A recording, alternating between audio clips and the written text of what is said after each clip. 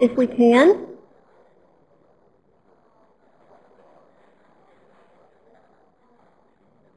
And as you're making your way to the tables, I'll just reiterate what a rich discussion this morning on the experiences and the burden of your disease and those of your family members.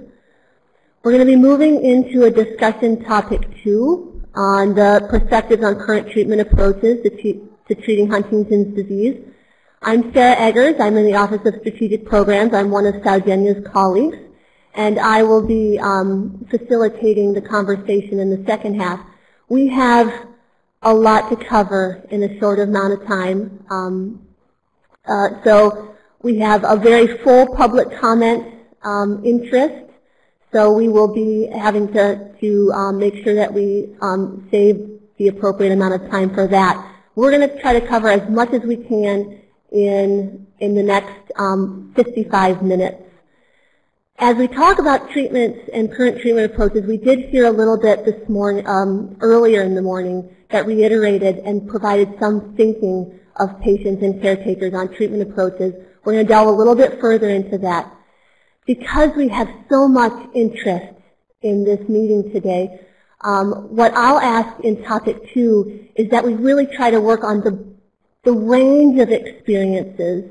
And I'll go to you and say, does the experience that you heard from this person resonate with you? And that's how we'll really build upon the discussion. So let us know with any way you can to indicate that what someone else is saying is the thinking that you have as well, so that we can focus the comments on really trying to get as much material covered, as many treatments, as many things that you care about treatments covered in the next 55 minutes.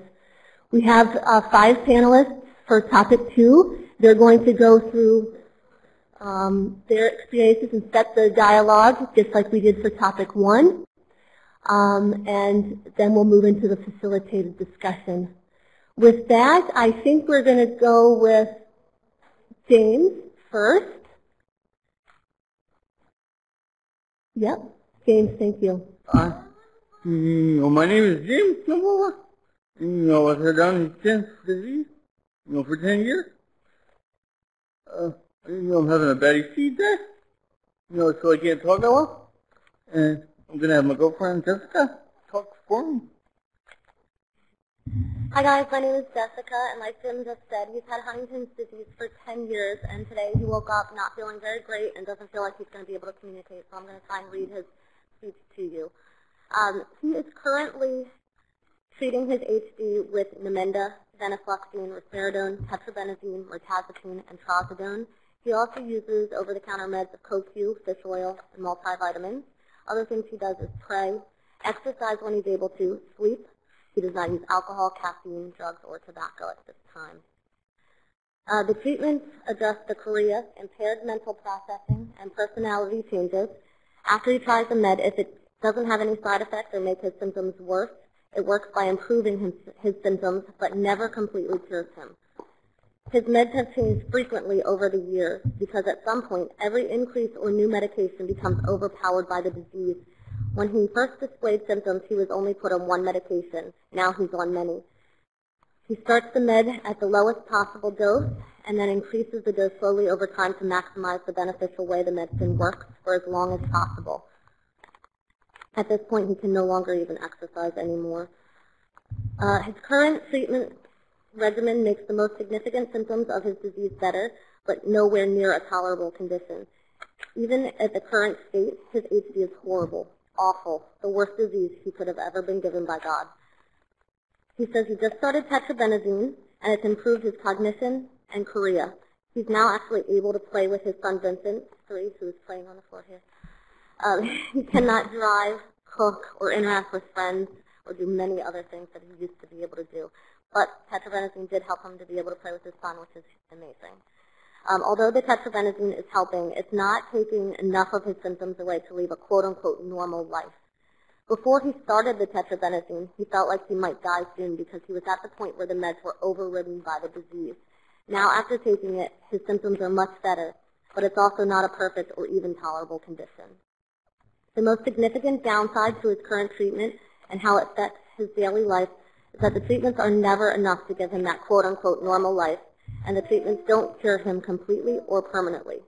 No matter how well the treatments improve the symptoms, it never stays that way, and his disease continues to progress.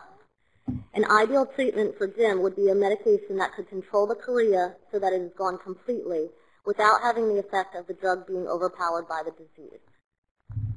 Want to say anything else? I wrote a book. Called The Revelation.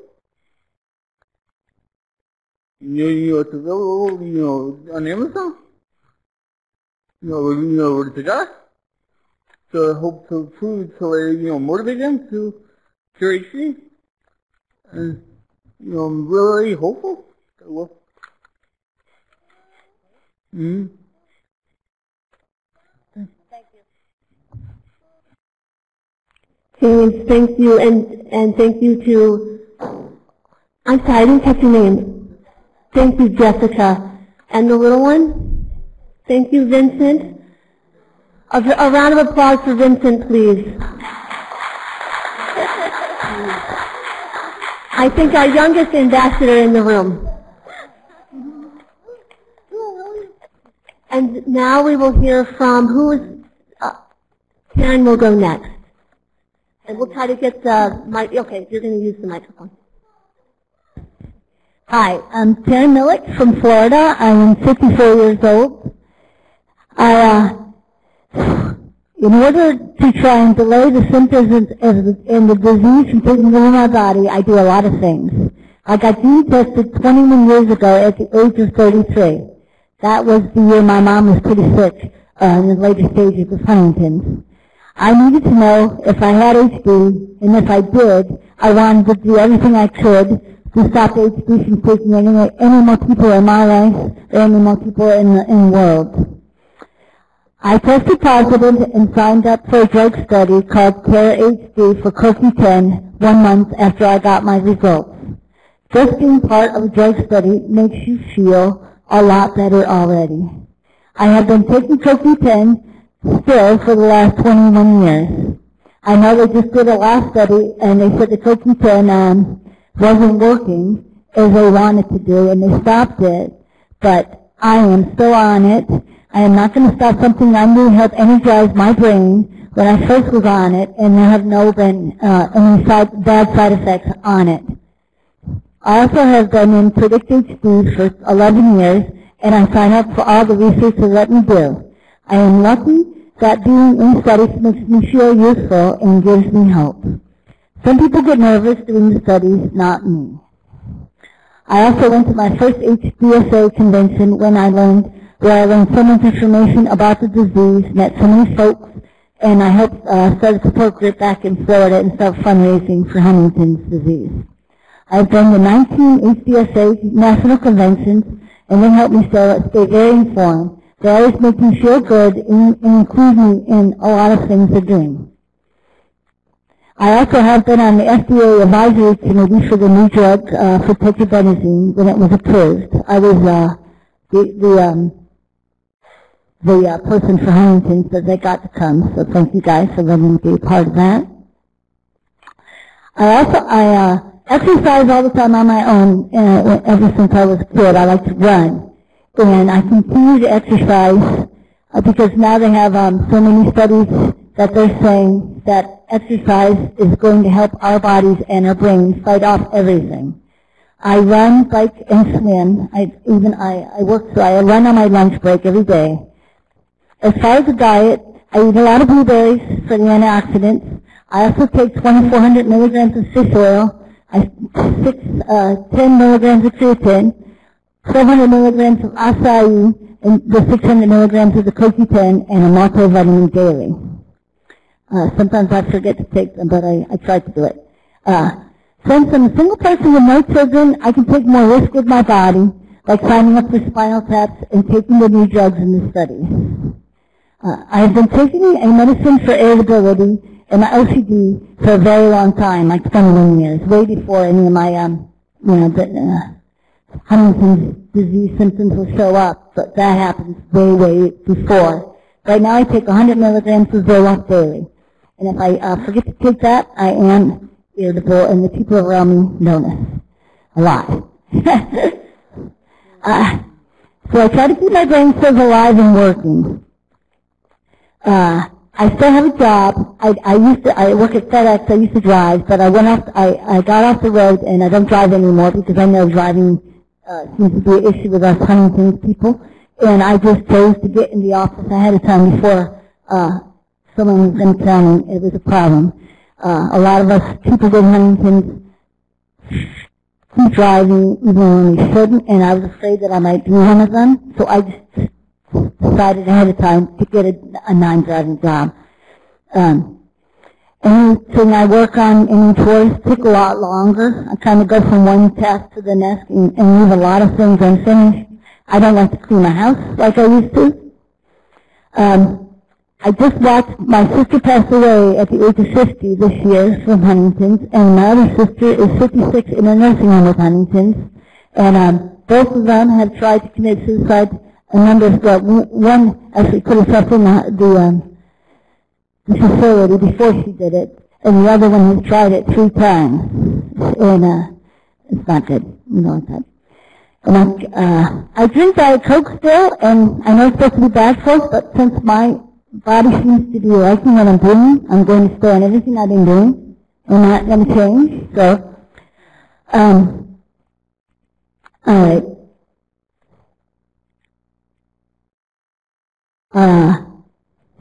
Any final thoughts, Ken? Well, you'd like to share any important messages? Okay. So my independence is very important. The more I can do to stay independent was what I want to do, because after that, I don't think that's living anymore. So I want things to make us independent. And I want to say, for the drugs,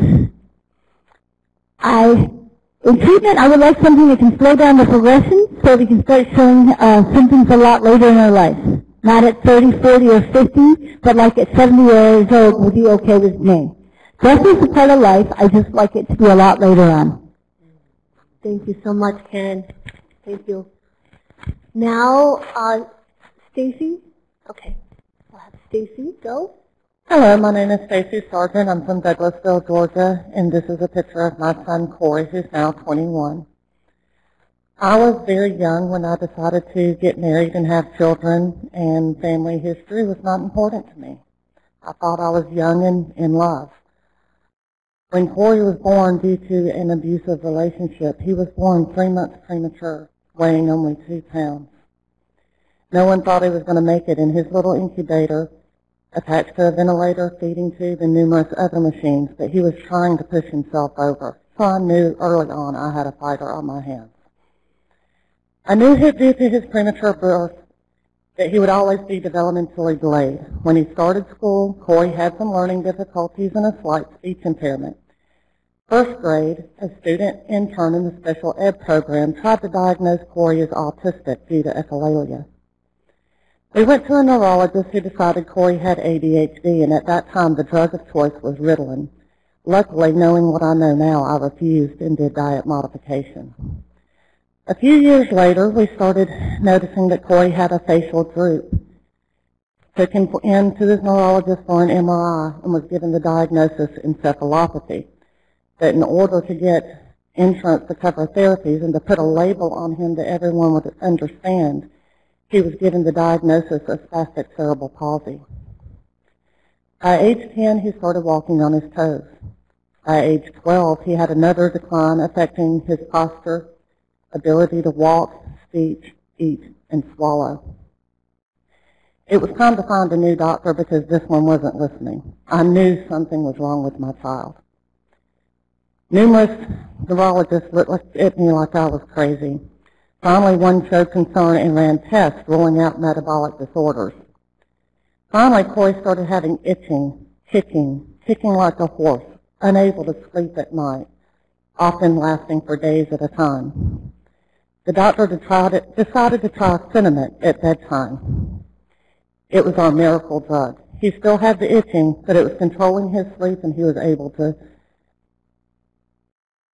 It was controlling the kicking, and he was able to sleep.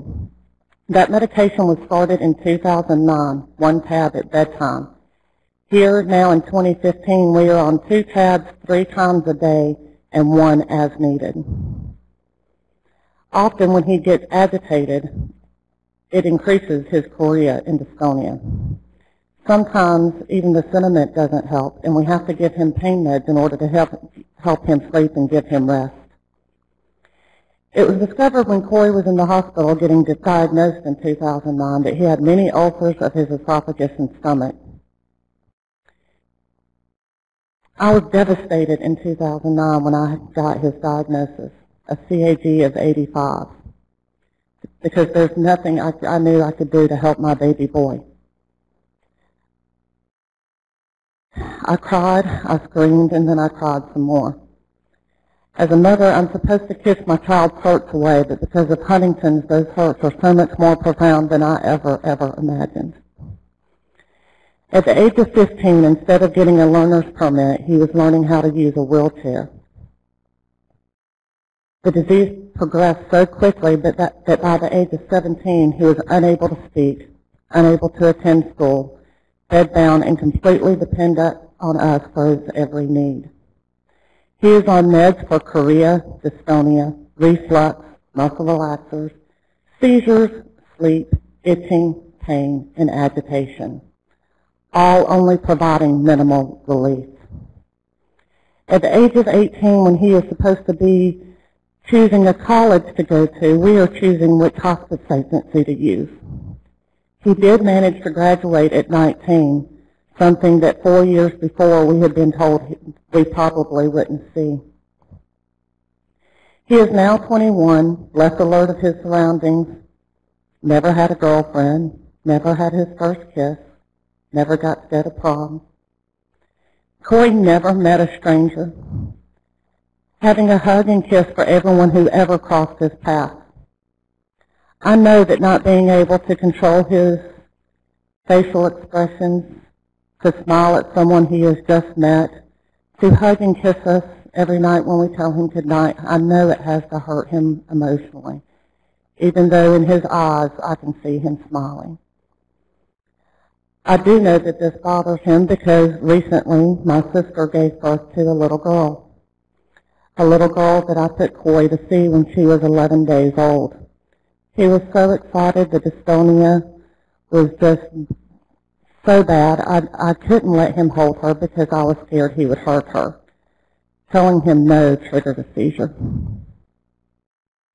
He has to have Botox injections every 3 months into his cheeks and chin, into his saliva glands to keep his saliva down because he produces so much he chokes. He can't even control his head to try to spit it out. I do this to keep him safe from aspirating. He receives therapies on homebound education, originally to preserve independence, now they are for comfort, and to give me some relief. But those are services that once he turns 22 in February, I'm going to lose. Because, see, with him on hospice, we won't qualify for community-based programs. I believe JHD research and trials are important because these kids don't have time to wait. These kids deserve a better quality of life. We need to preserve their ability to think and to communicate so that they can tell us what's wrong and how to help them. We realize that there are risks, that our children are dying. We will do anything to save them. Some of us are even doing things that are illegal, like using medical marijuana in states where it's not permitted. We believe that if they are allowed to participate in research and trials, that at least their death won't be in vain.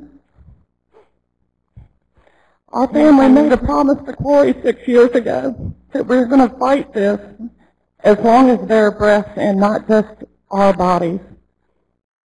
And we're not going to fight it just for him, but for all the children affected by Huntington's disease. Thank you so much, Stacy.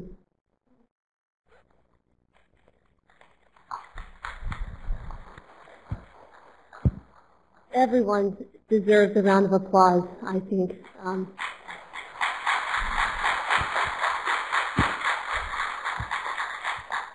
So I think, is it Cheryl next? Cheryl, thank you. Hi, everyone.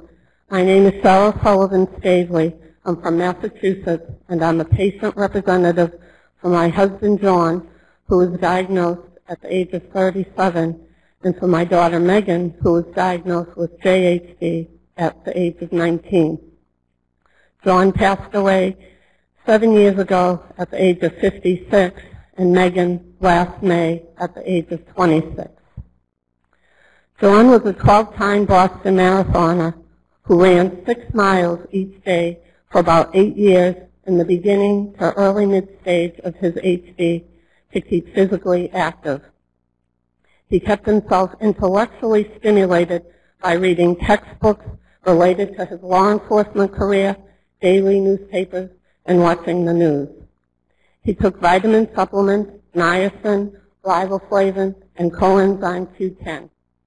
After about 10 years, he took Zyprexa to help with his anxiety and depression. In 1996, he underwent a fetal pig tissue transplant to see if the fetal pig tissue could be a substitute for his own brain tissue that was being destroyed. After 4 years of close observation and taking cyclosporin for possible tissue rejection, the medical researchers felt that the surgery had neither helped nor harmed him.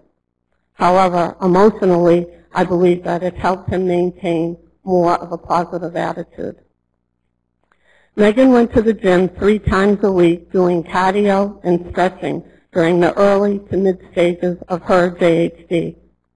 After receiving her associate's degree, she continued to audit a couple of classes each semester for about 2 years to try to keep her mind cognitively active.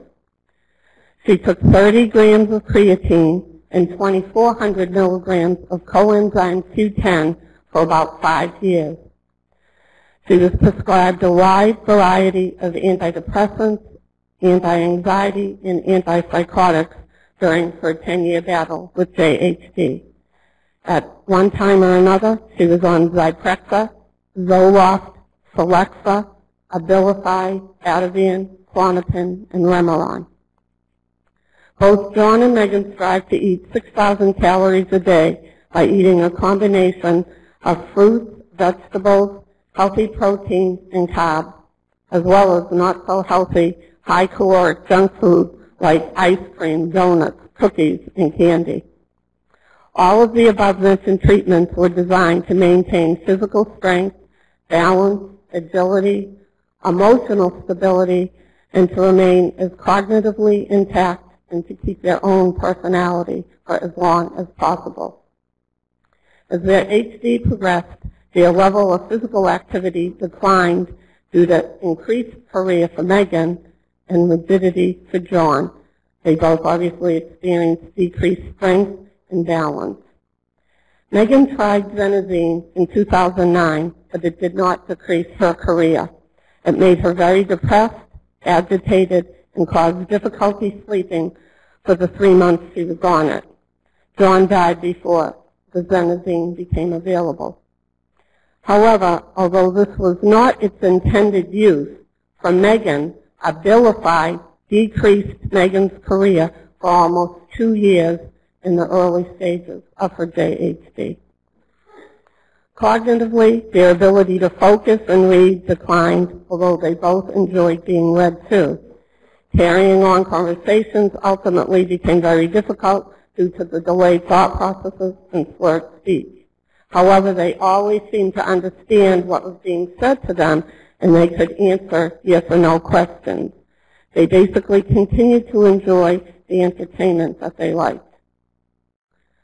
John and Megan's treatment regimen ultimately did not help with their career or prevent their cognitive or personality decline. Emotionally, their meds did a good job in controlling the anxiety, depression, and perseveration, which did improve their emotional overall well-being.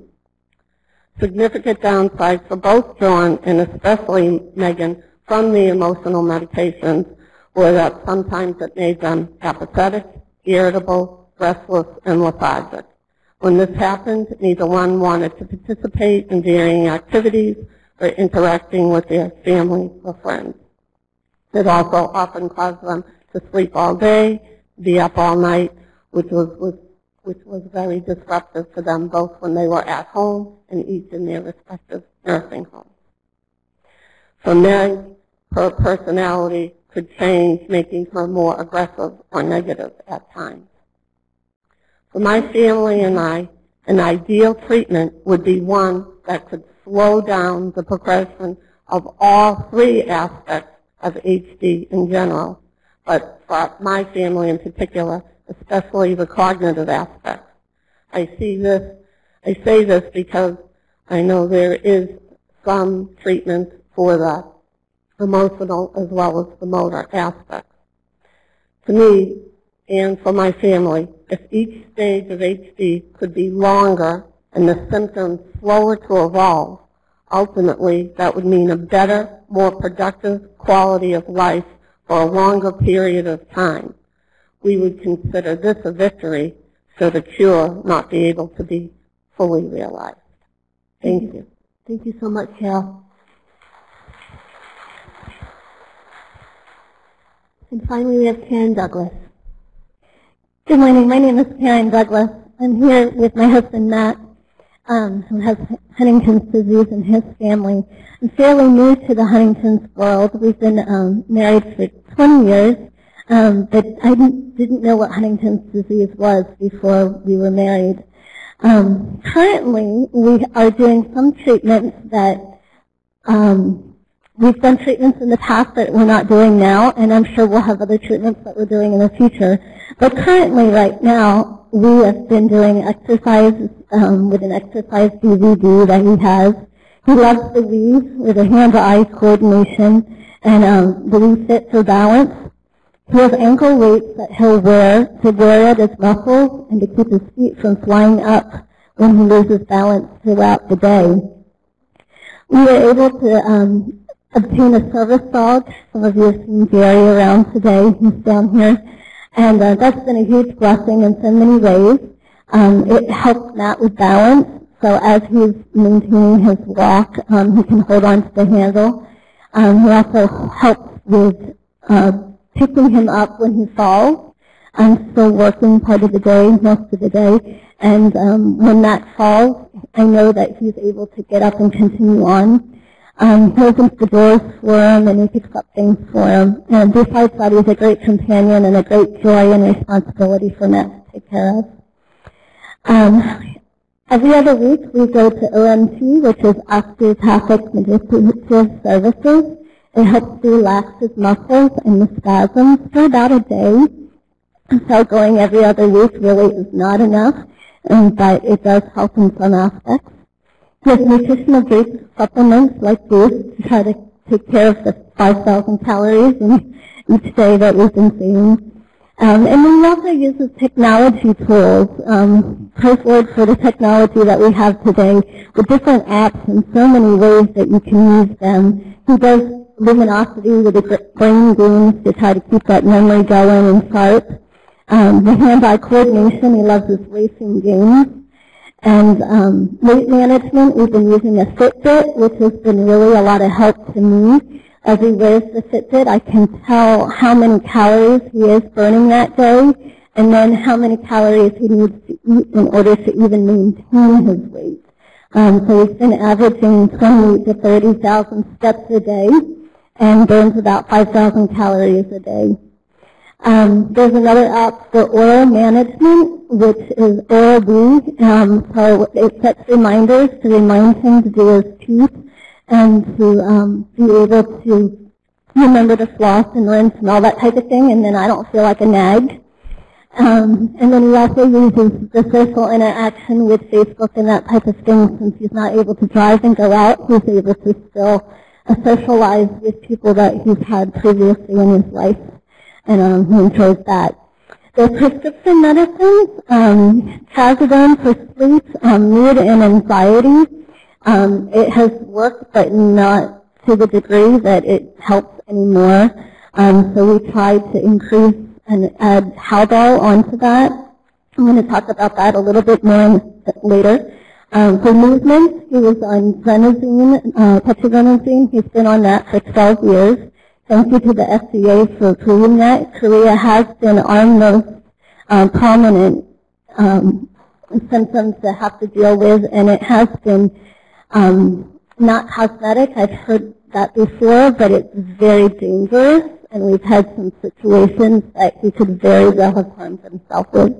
So we're very thankful that he's been able to prolong independence for a little bit longer with the benazine and tetrabenazine. He's got galantamine hydrobromide for memory, Zoloft for mood, Flomax for bladder control, and Ativan for anxiety. As you can well imagine, with all of these different drugs, prescription medicines that he's taking, there's always side effects to each one of them, and so it is challenging. Sometimes you have to take another medicine in order to make up for the medicine that you're on. So it's a constant journey of trying to balance things out. How does your treatment regimen change over time? It has changed by us having to increase the strength as new treatments are added, and as the decline continues, we just continue increasing strength. Obviously, it doesn't get to the point that everything is taken away. We just manage. Any final thoughts? We're going to talk about one more product, and then what really Matt would like to see out of treatment. Absolutely, thanks.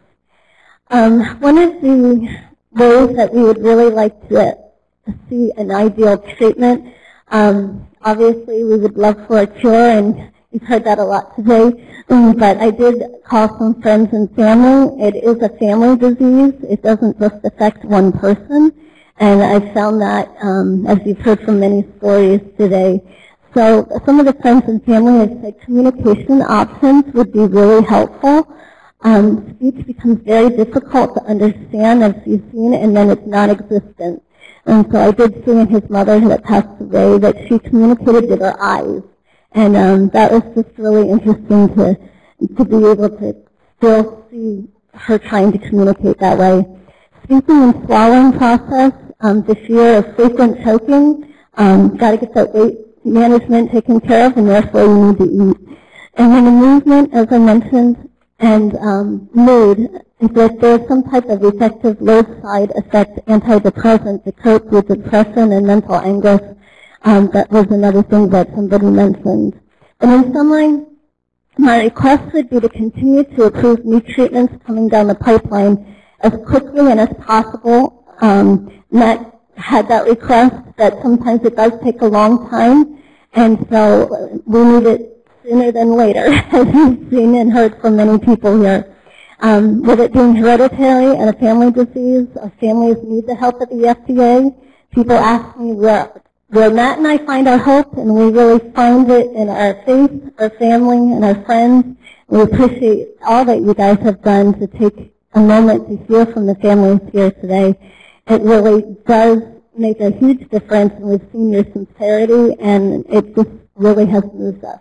So I appreciate your time, and hope to echo from everyone else. Thank you. Thank you. Thank you, Matt.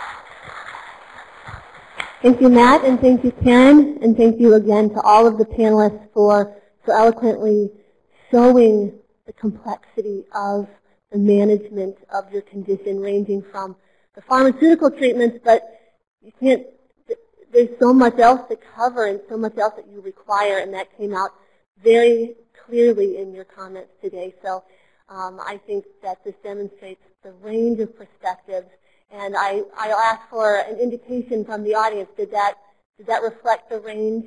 You might not have, not everything would have resonated with you, but something did? Something did? Great. Thank you. Please, one more round of applause for the panelists.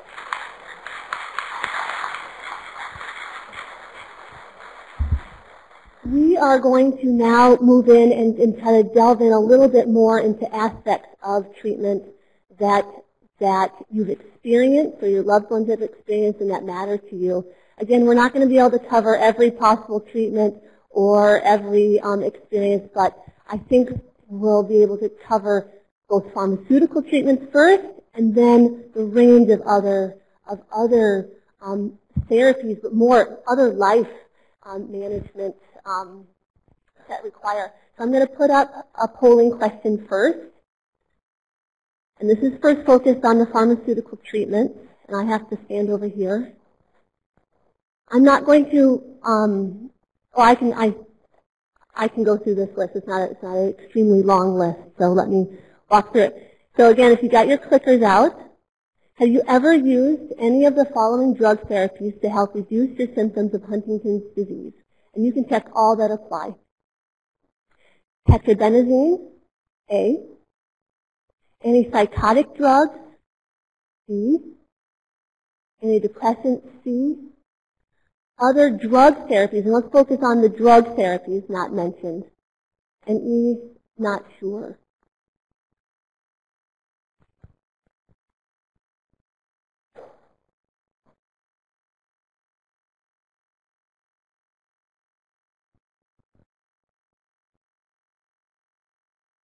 Okay, I think we can, okay, a wide range.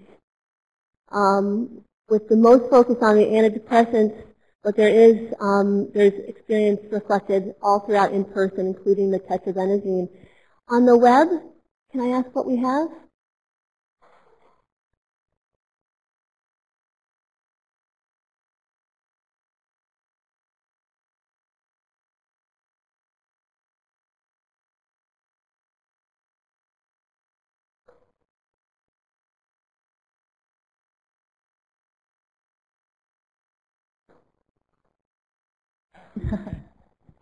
We will come back to that. Just, Graham. Never mind. Okay. All right, we're back now. Bad luck, Mike. Everybody on the web who answered this said that they're taking antidepressants. 65% said they take antipsychotic drugs. 35% say tetrabenazine, and then 50% say other drug therapies not mentioned. Okay. All right, thank you. One thing I want to reiterate, if we don't get to cover all the topics here, we had a hard time identifying the panelists who would represent and kick off the discussion because you sent in collectively a tremendous response. You sent in your comments to us. We will use those comments and they will be reflected in our report as well. So we have all the comments that you might have sent us. We also have the public docket. So if you're hearing something and you want to build upon it and we don't get to discuss it today, that docket where you can electronically submit your comments is extremely important. It doesn't matter if you already said it here today. You can expand upon it in the docket. So please remember to go home, to think through, and to submit a comment on what you're hearing today. So with that, let's go into a few comments on tetrabenazine. And when we talk about any of these therapies, what we're looking for is how does it work for you or how did it not work for you, and how did you know? And how long did you give it? How long did it take before you were able to come to some sort of determination? Immediately or some time, or you tried it for long enough and then you decided, and then it was determined that that wasn't the right treatment for you. Any comments on tetrabenazine? So we'll go here first and then we'll go into the back over there. It's a great drug. Well, here, Julie, we'll let you use. So this is Julie, and we'll. I think I'm not. But tetrabenazine, as we know, is only good for Korea. They put me on Korea-type drugs, tetrabenazine, just because there's nothing else around. I got so sick on that drug that it was not worthwhile for me to take. Okay. And again, we have to work on things that are available for other types of symptoms in Korea. Mm-hmm. Thank you for that point, which is a point that is, I think, going to be reiterated and is resonating. Back there? Hi, my name is Laura Randall. My son is 26 and has Huntington's. He doesn't take any of those drugs up there. So he has really bad tremors that affect everything that we've heard today. He can't really do anything himself. So he's taking Depakote, which is a seizure medicine. Mm-hmm. He takes Cinemet that we've heard of, and he takes amantadine for the rigidness. But what I've noticed is it's all trial and error. right? And you don't know if something's working until you don't take it. So, you know. So what do you look for? How do you know it's working for your son? It's horrible. If he misses a pill, I know right away. He can't walk, he can't do anything himself. You know, he has a really bad day. And most of the time I find a pill in the pill box, or I find something on the floor, or, you know, so I've tried to take him off the medicines because I don't think they're working, and, you know, as soon as we go off them, it's like the symptoms are ridiculous. So I feel like there should be a better way, you know, and we've heard today that everybody has different symptoms and it's affecting everybody differently, but it's just such a hunt and peck at this point, you know, what works and what doesn't. It's very maddening. And I want to ask the dumb question of the day, since we've known of the genes since 1993, why aren't we working on that? That's what we should be working on. Your question is an important one and is resonating with others. So let's go on to another comment, another experience shared. Right here. Oh, and then I'm sorry. Then we'll go back. Is there someone back there? Okay. Again, my name is Carlo Castro. I think that I want to emphasize the comments made by the panel about prevention and somehow making sure that we're not discussing treatment during the symptoms as much as we might be able to before they occur, whether it's over-the-counter mixtures, fish oils, and things of that nature that have some efficacy, but also things that can be given to whether you're at risk or you are gene positive very, very early, well before onset. Thank you very much. Ashley, was there someone back there? Okay, then we'll stay.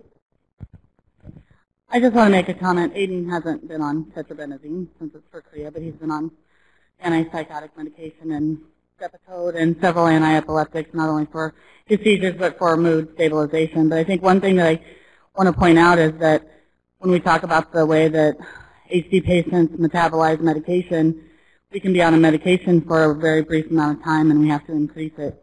So, of course, we all want a cure, but when we're talking about meds and when we're talking about how our kids and our husbands and wives and whatever loved one we're talking about, sometimes the meds just aren't it. We need to find a cure.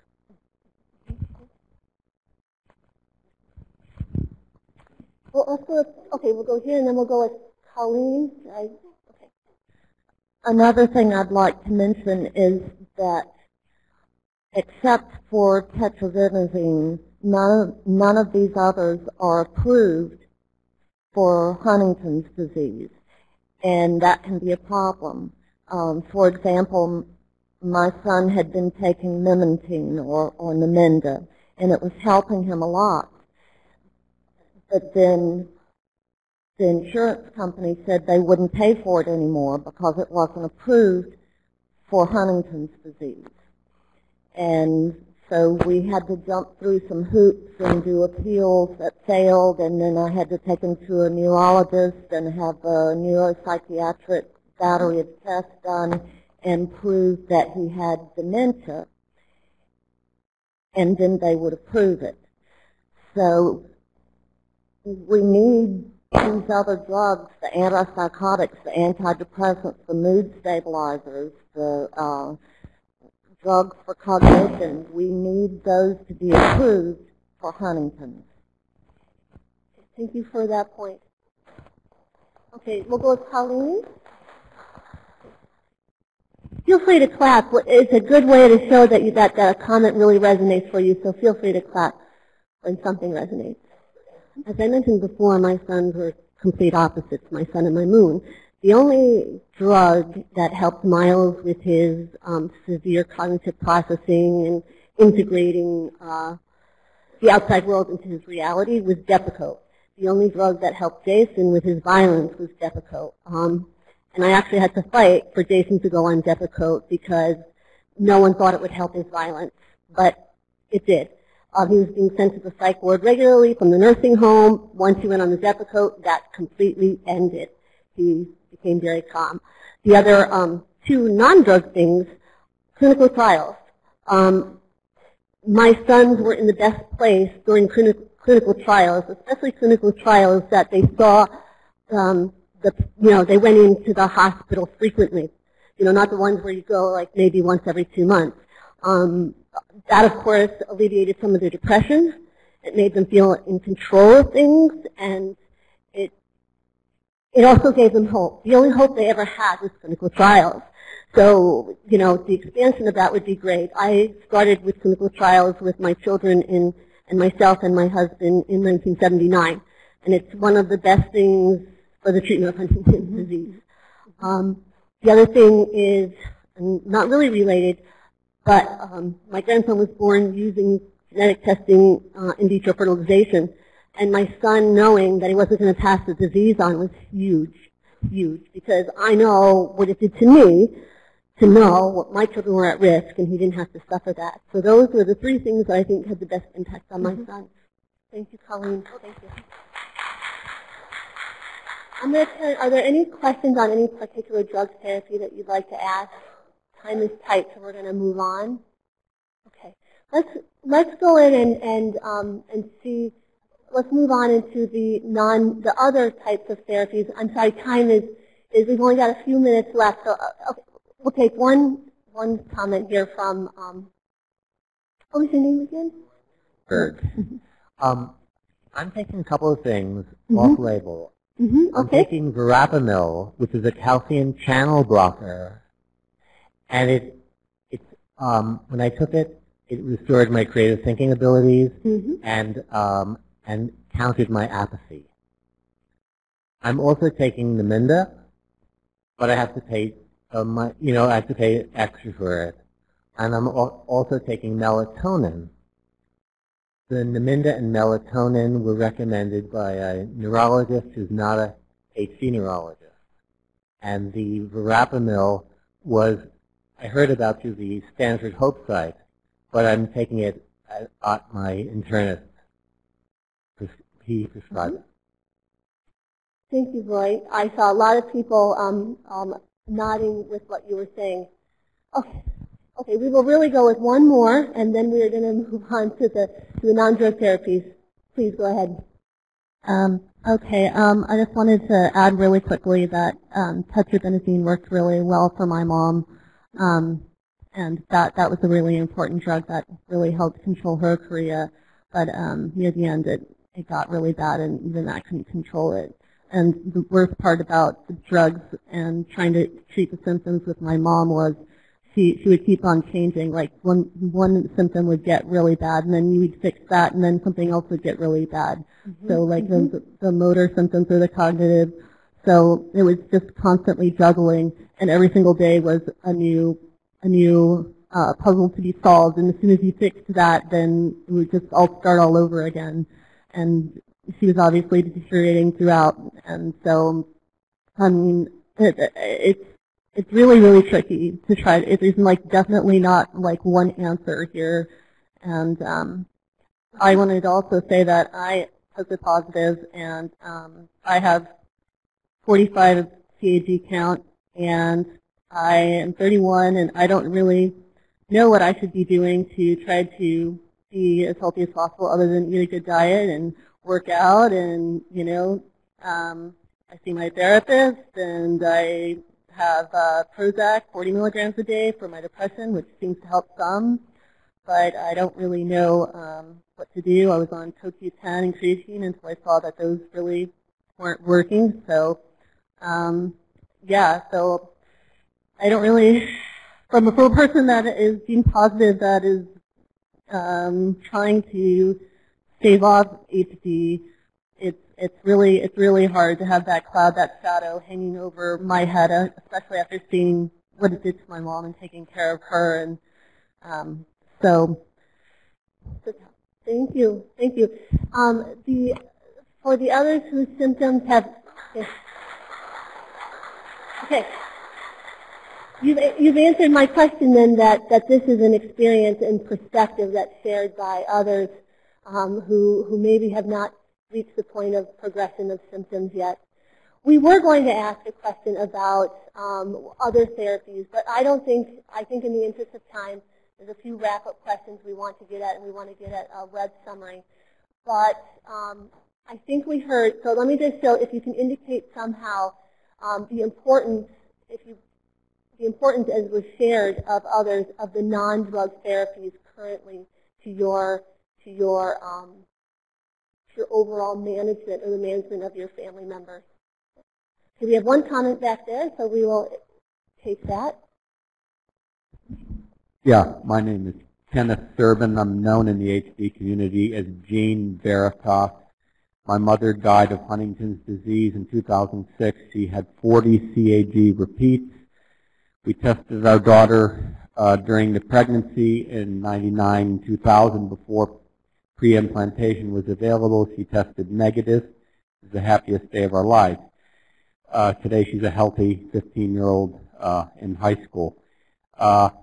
When I saw my mother and get symptoms and die, and when I see someone with HD, I say it's like looking into the genetic mirror because I'm looking at my own future. Like Karen, I'm an asymptomatic gene carrier, and I really would like to see a medication that prevents me from ever getting any kind of symptoms. I'm very lucky at this point, at age 55, well past the point when my mother had onset of all types of the symptoms. She began with the mood symptoms, then it developed into chorea and cognitive loss, memory loss, so on and so forth, swallowing difficulties. A really important point I want to make to the FDA is that I think that there's got to be a really open dialogue with the scientists working on the new areas such as gene silencing. I don't really know why, but the first gene silencing clinical trial we have is happening in Europe and Canada, and I couldn't really find out from the company ISIS Pharmaceuticals why they didn't want to do it in the U.S., but they're not. I was disappointed at that, so were a lot of us in the HD community. Hopefully in phase 2 and 3, if it gets to that, we can include people in the United States. I've also heard from drug company executives who want to use MRI, cerebral spinal fluid, and other kinds of new technologies, ways of looking at these parts of the body, the brain, the CSF, the blood, where the new types of biomarkers are being found, that there's been, as it were, a kind of lack of flexibility on the part of the FDA, and I'd really like to urge that these new kinds of technologies that can get us to looking at drugs that will help gene-positive, pre-symptomatic people like me avoid the disease. I think you're raising a really good point that I'm going to ask for in the docket, because the asymptomatic gene carriers, you have a different, well, everyone has a different perspective, but your perspective is very different from people who are more in more advanced stages. So make sure that the asymptomatic gene carriers, you're telling us, sharing with us what you want to see in the future before you ever have symptoms, what's going to matter most to you to either identify or delay or address it right away. The same goes, we're going to have to move on. So I'm going to put your homework assignment for the docket. Think at all stages. Well, you didn't hear your homework assignment yet. at all stages, what is it that you wish you could stop, or you wish you could slow down, or you wish you could regain, if that was at all possible? Tell us what those specific aspects. Think of them as things that could be addressed, perhaps by a pharmaceutical therapy. But what is the cognitive, the behavioral, and write that into us. We aren't able to address all your comments, but we will read all of them as they come in. So there's your homework assignment. We have one person on the phone, and before that, we'll go to that in a second. Rand, could we get just a brief summary of what we're hearing on the web? We have a very large web presence, and we so much appreciate. I'm looking where a camera would be, so I think you're looking so that we appreciate your contributions as well. So keep those webcast comments coming in, because that's what the camera's looking at. We had the camera today pointing so that people on the web can see you all. You are the most important people to be viewing today. Yes, so wave hi to everyone on the web. Sam, please. So we have several people are talking about tetrabenazine, various responses. People say that it helps gain weight and reduce movement, but several people mentioning issues with perception and depression. And then we had several people who are asking questions about the current state of gene therapy and the progress of gene therapy in the future. And you can ask, we might not be able to answer questions, but you can ask your questions. Yes, what are those most important questions that you have? What are the things you want FDA to know that you're concerned about and that you have questions about? And that is just important feedback on what your perspectives are in terms of treating this condition. We have one person on the phone, and so I'm going to ask who's on the phone? Oh, yes, that's right. Operator, can we have a caller, please? Yes, Yvonne, your line is open. Is it Yvonne? Good morning, everybody. My name is Yvonne Sweeten. I live in Henderson, Nevada. I am an HD ambassador, which means I'm very involved in HD cure. I do have a diagnosis, just got it. I have a 41 CAG. It ran in my father's family. He had it. His father had it. We lost most of his side of the family to HD. It's like a Holocaust, but a different kind. When I agree with everybody, I echo all of you, and I applaud you for going there. What I agree with mostly is, first thing, you need a diagnosis. Thank goodness we had one early in our family, so we all had choices on whether or not to have children, whether or not to pursue a certain career, whether or not to get married. So it was, we didn't allow it to define our life, but it definitely helped us make decisions. The second thing is the connection, the support. I feel connected to all of you because I have a defective HD gene from my father and a normal HD gene from my mother. So therefore, we're all connected either by whether or not you have the disease or we're part of the family. The third thing is the cure. What I learned at convention this summer, and thank you to HDSA for a great convention, I learned that the scientists are so excited about a cure. They are going to find a cure, and it will be in our lifetime. Thank you. Thank you. Thank you, Yvonne. There were a lot of heads nodding. Oh, you're getting a round of applause from the folks in the audience. Any final things from the panelists? No. So I want to thank you all for such a rich discussion. It was so rich that we have gone a little bit over our time. So we will ask there's going to be a public comment next.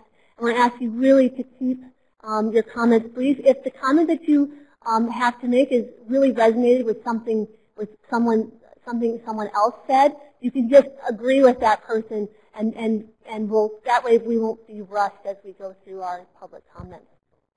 Okay? Thank you very much.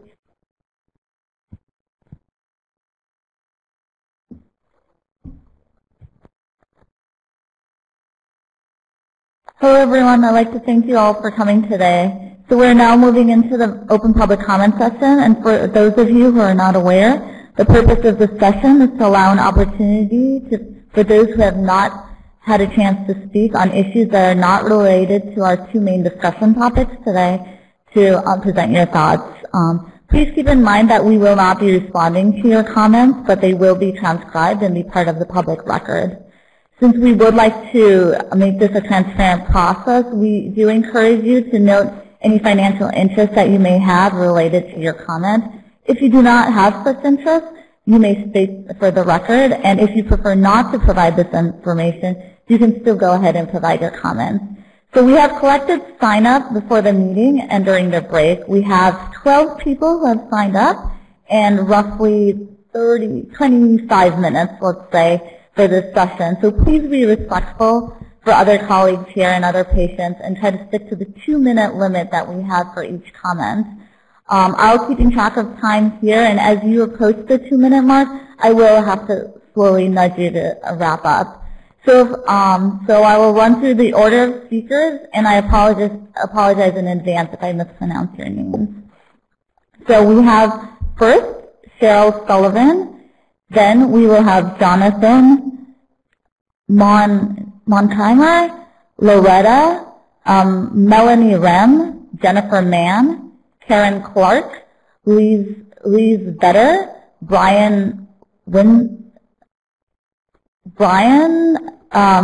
Sharon Thompson, Katrina Hamill, Lauren Holder, and Kenneth Sturbin. So could I please have the mic to Cheryl, please? Cheryl Sullivan.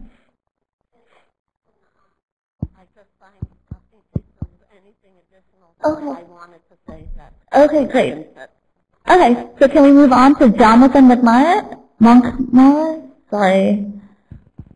Hi, I'm Jonathan Monkmeyer. Just wanted to emphasize that our relationship with the FDA is we really want to bring therapeutics through absolutely as fast as possible. You can see it's a horrendous disease. From JHD on to HD, it's just the whole spectrum of suffering, and we're willing to take a lot of risk and are not so concerned about the safety of what we want to try. And we're really looking forward to some of these high-tech gene therapies that are curative solutions. A lot of the treatments are really just palliative that are even in the pipeline right now. And it's on everyone's hearts to make a significant difference to end this suffering, and we really appreciate being able to speak with you and have this dialogue to emphasize how fast we need to go. Thank you. Thank you so much, Jonathan. Next, we have Loretta Maris. Loretta, are you in the audience? Oh, right there.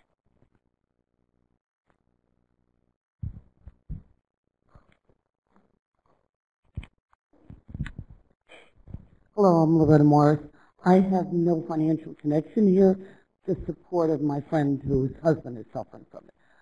My question is, having no affiliation with the FDA, what kind of reports, I understand you send reports to the pharmaceutical manufacturers. Besides, is there a communication back and forth as they're making progress with their research and development? As an outsider, I would like to know an answer eventually, I guess, about that. Thank you. We don't have time for specific responses, but I'm just going to quickly reassure you that we're intensely engaged in ongoing dialogue throughout the spectrum of drug development for any given drug. So there's active and ongoing dynamic dialogue. I know you'd probably like a longer answer, but we have to move on. But I wanted to at least address your specific question. Next, we have Melanie Rem. Melanie, are you in the audience? Oh, yeah.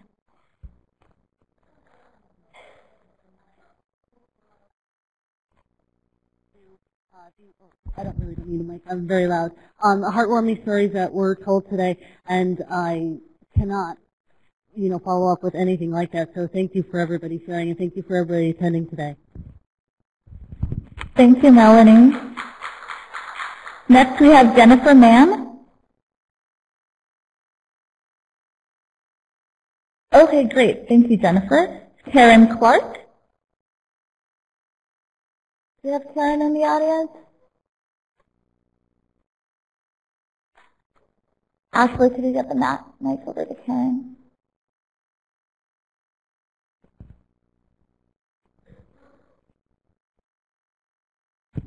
Thanks. Since we only have 2 minutes, and I have a lot of really hefty subjects, I don't really want to delve into them too much. I just wanted to mention that we should also be thinking about issues like genetic discrimination and getting access to changing the benefits. I'm sure someone will follow me and talk more about HD Parity Act and talk about how we need to get that passed so that people don't fall into the gap where they don't get any benefits. Because I know when I first put my mom into the nursing home, she wasn't able to get access to an HD specialist for 2 years, and she wasn't able to get specific HD treatment for 2 years, and that was just really horrible at the beginning stages of her disease. Well, not the beginning, but the early to mid stages in which some of the cognitive and psychiatric symptoms could have been managed a lot better. So in terms of quality of life and all of that, and I'll just write the rest of my comments in the docket. Okay, thank you, Karen. Next we have Louise Vetter.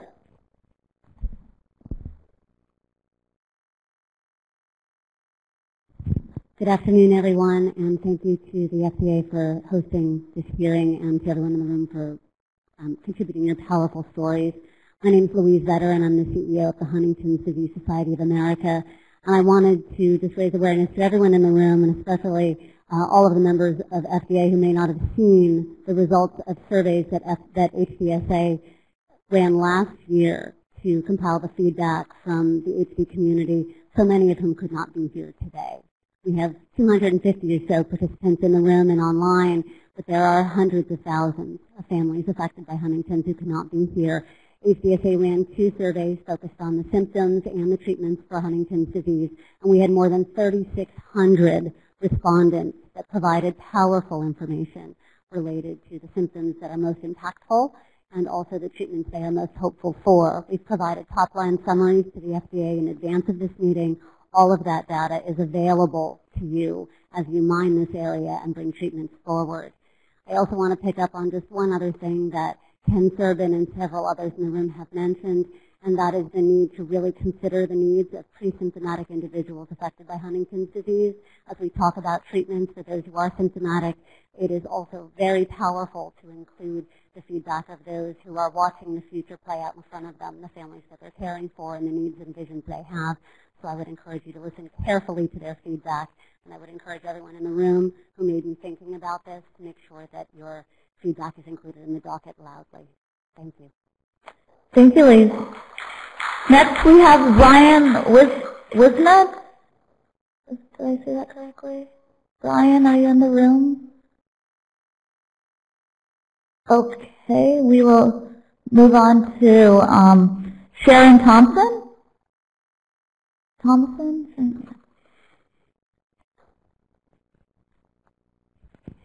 First of all, thank you so much to the FDA for giving us the opportunity to make our voices heard. Those of us who are here are speaking for thousands of others who couldn't be here. I have 2 things that I would like to add. First of all, with the treatment of the psychiatric symptoms, we're all familiar with genetic testing, but there is now also genetic testing for psychiatric meds. And I don't know that many people are aware of that yet. The psychiatrist who treats my son has used it with a number of patients who are very difficult to medicate, and it helps pinpoint which particular psych meds will help, rather than, trying something for a month and then something else for another month until you hit on the right thing. The other thing that I wanted to talk about is we need to change the diagnostic criteria for Huntington's. We need to be able to get a diagnosis on the basis of the so-called soft symptoms, the psychiatric and cognitive symptoms, and not depend on chorea for a diagnosis. Thank you, Sharon. Next we have Katrina Hamill.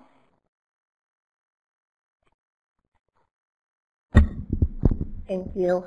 I spoke a little bit earlier about my family situation, and there was just something that I had left out that I thought was, not mentioned, and that had to do with my mother becoming homeless due to her situation. So I'll just read a little bit of what I wrote quickly. That my mother died 3 years ago at the age of 50 from complications with HD. She suffered for half of her life. half of those years she was suffering. She left her family of 3 kids, her husband, and she left to Connecticut with a man that she didn't really know. Of course, that was HD related, and she just went on a whim. She just thought it'd be a good idea. So when she came back, I was 20 years old, and she was 40, and both of us were pregnant.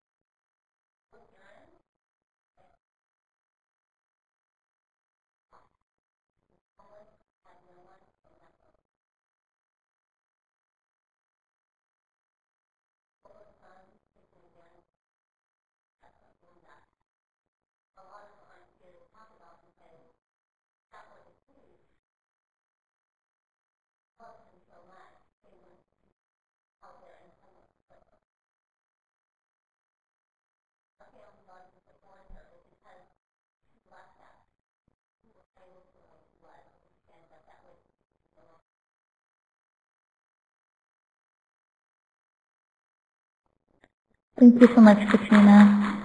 Next we have Lauren Holder. Lauren, are you in the room?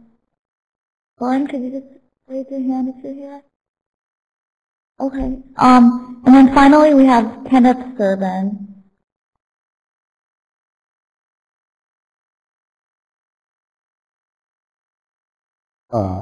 Again, thank you to the FDA for this opportunity.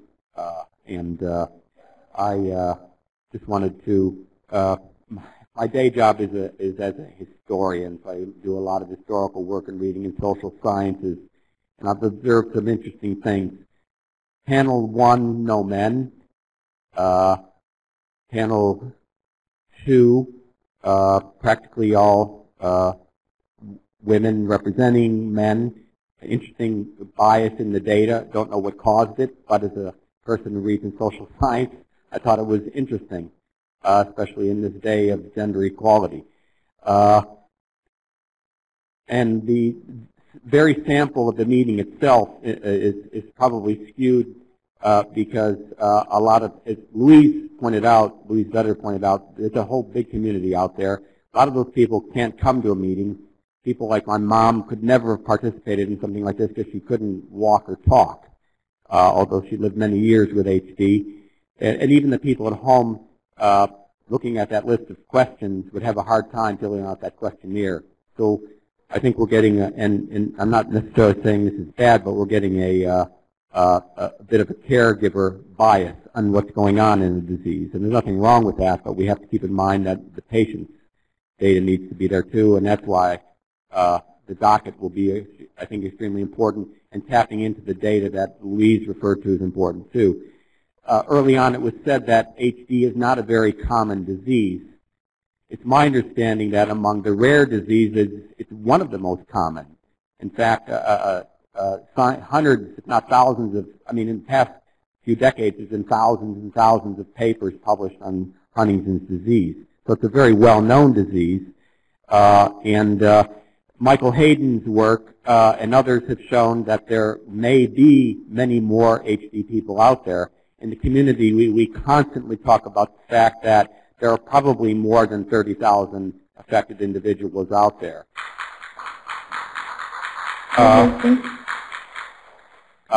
Regarding pre-symptomatic people such as myself, most of us don't get tested because of the immense fear of the disease and the fact that there are no treatments. I see this in my own personal experience. there's also associated with genetic testing and getting your results a lot of suicidal tendencies. And I myself, when I first saw what was happening to my mother before I got tested, I thought to myself, there's no way I'm going to go on in life with this if I have to live like my mother. I did think a lot. I never actually had, I guess, a real suicidal thought, but I had a lot of fantasies. You know, I'll get my family together, my friends together, and I'll just, you know, drink some hemlock like Socrates and say goodbye to the world. I used to think that way, but once my daughter was born and once I got more involved in this movement, I saw that I couldn't possibly take my life. But I know that's a thought that occurs to a lot of us having to face this situation. So I guess I just want to close by saying that that pre-symptomatic community out there needs to really be a part of the conversation. And thank you to the FDA for this opportunity. Okay, thank you, Kenneth. And so, Billy, would you like to say something? Yeah, I just want to make a brief comment. Thank you for all the comments. I think that concludes the open comment session. We actually have one person on the phone. No, one more person. Oh, one person here. Okay. But Billy, did you want to address Sure. something? This is as good a time as any. A number of y'all have said thank you to the FDA, and I just want to make a brief comment. We appreciate your thanks, but we signed up for this. Y'all didn't. You know, this is our job. I want to say thank you, and I want to encourage all of my colleagues from the agency to say thank you to you for your courage to come here to share your stories with us. Thank you very much.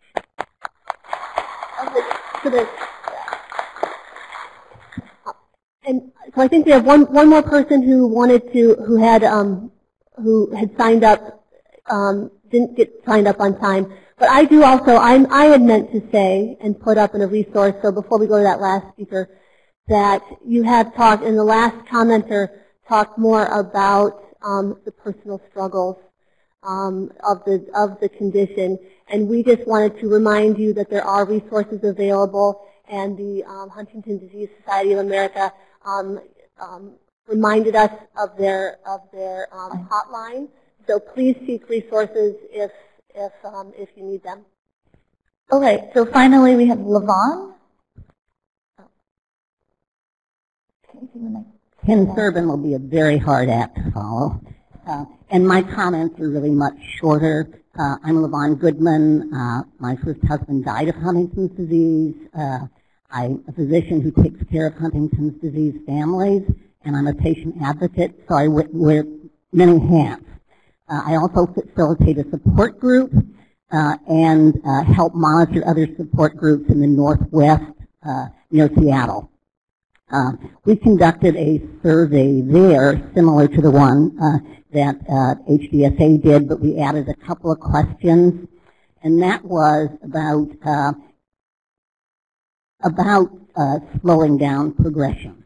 And the questions had to do with how much disease slowing would be acceptable before you would want to take a drug that was given orally, or a drug that was given intravenously, or a drug that was given intracerebrally.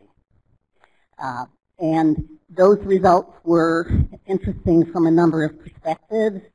One, they weren't so sure they wanted to take something if it were 10%. It needed to be closer to 25%. That was their perception.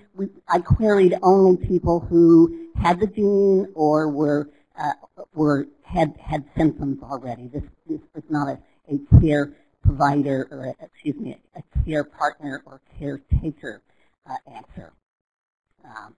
And it was interesting to me that, and I think interesting for everyone, that the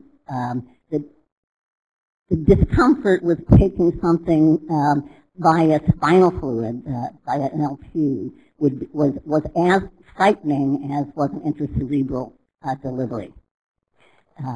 The other thing that I think the FDA needs to think about, and perhaps our research community needs to think about too, is that there was a question in there about if there were gene-lowering therapy, what risks would you take and how much benefit would you want before you would take that risk? and another question that had to do with slowing down the disease progression by the same amount if it were, and it wasn't gene lowering.